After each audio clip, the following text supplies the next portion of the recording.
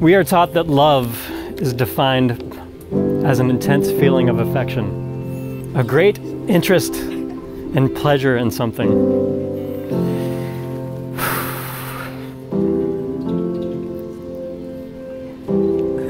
I, for a moment in time, thought that it was something made up to sell cards on Valentine's Day. It couldn't be real. It was too hard to imagine finding such a thing until the day that I met you.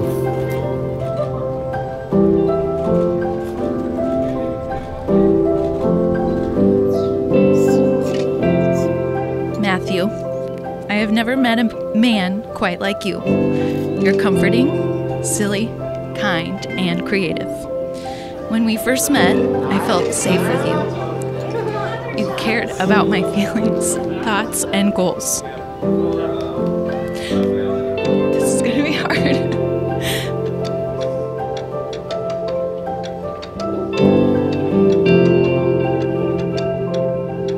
You proved to me that you could be an equal partner.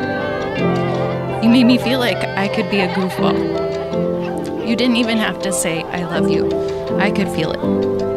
I could see your love for me through your actions. With all of these qualities, it was easy to fall in love with you. You are selfless and put others' needs before your own. I feel so grateful to get to spend the rest of my life with you.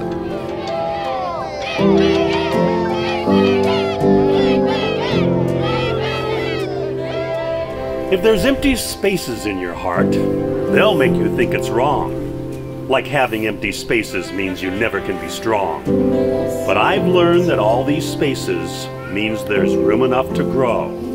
And the people that once filled them were always meant to be let go. And all these empty spaces create a strange sort of pull that attracts so many people you wouldn't meet if they were full.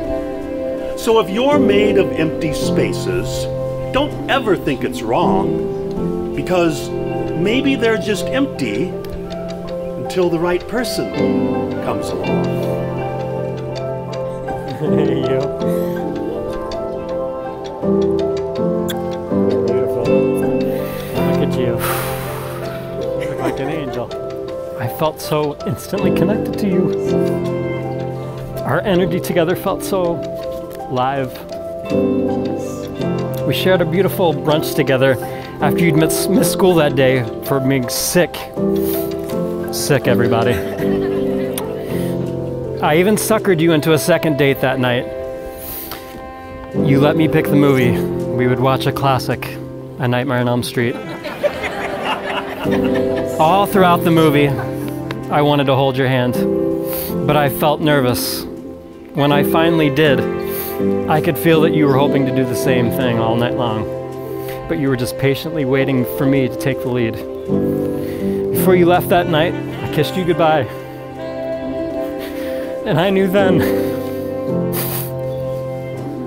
what I still know today. You are the one.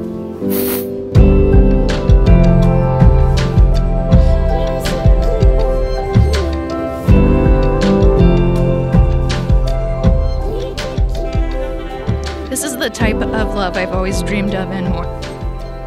I take this commitment to you and Lennon today seriously.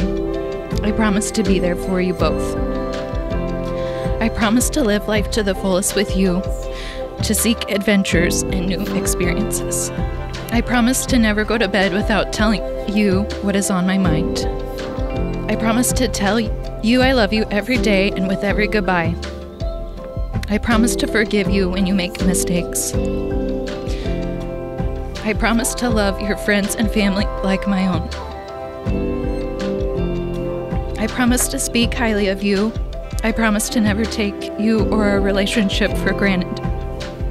I can't promise that every day will be easy and filled with joy.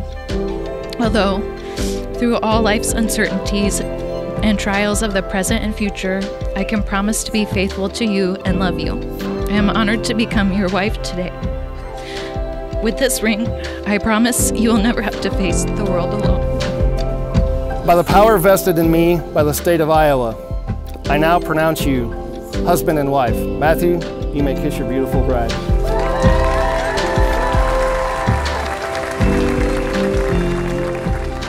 Every dream I ever had of being happy had finally come true. I promise to always feel that way that I felt that night when I first fell in love with you. To always put you first, to always listen, to always communicate, to be the best version of myself, to be your friend and lover, because you know, we're getting married.